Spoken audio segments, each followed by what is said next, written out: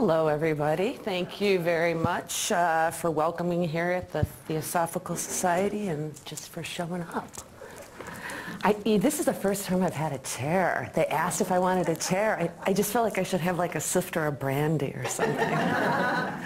You know, it's just, but I thought this would just be easier, and it keeps me in one place so that you're not, watching me move around a stage. But yeah, very much welcome, and obviously it is timely, ghosts and spirit entities. This particular thing, there's a class that am going to be doing that starts this Saturday, which is the Ghosts and Entities class. This class did come about during the development because when we started over at, originally at Harper College, which is teaching, I just had this vision of an entire program. There's a serious lack of proper, if you will, education, taking it more into the sciences, and in this case, more into culture.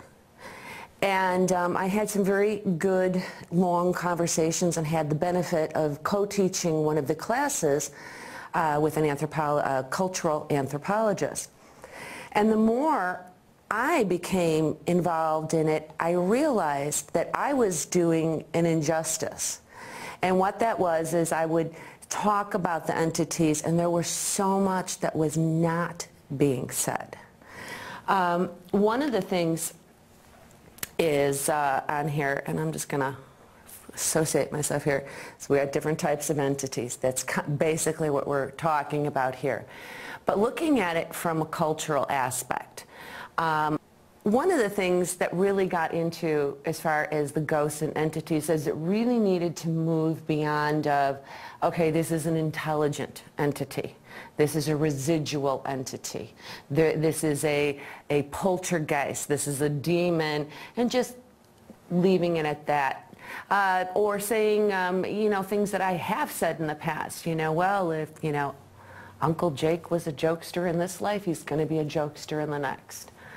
But it really does go so much deeper than that.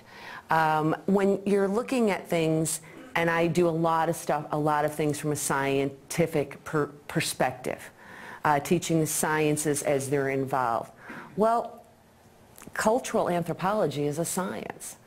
And if cultural anthropology really is so underestimated in this field. And here's some of the reasons why. Because we need to understand and have a perspective of where not only the Western culture, our viewpoint on things came from, but how other cultures may view it. Because if in fact, which we do believe, and I do know, I shouldn't say, but if in fact that Uncle Jake is a jokester in this life, he's going to be a jokester in the next, what else is Uncle Jake going to be doing or not doing or believing or not believing? Because our behavior, our belief system, when that goes from culture in itself is what people know and do.